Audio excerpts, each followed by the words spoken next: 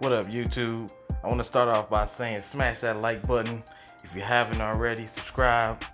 So today I want to talk to you about this Nissan Kicks 2020.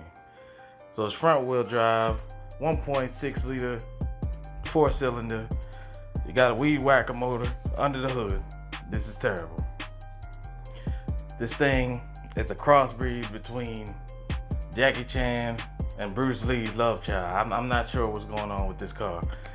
You got 31 miles per gallon for city, 36 per highway, so it's pretty good on gas. Android Auto, Apple CarPlay, backup camera, blind spot monitor, satellite radio, 16-inch rims, and the MSRP you're looking at 23 to 27K. This vehicle right here, I want to say, I'm not really sure what to say about this vehicle. If I had to rate it, I'd give it 2. It's spacious, but not my thing at all.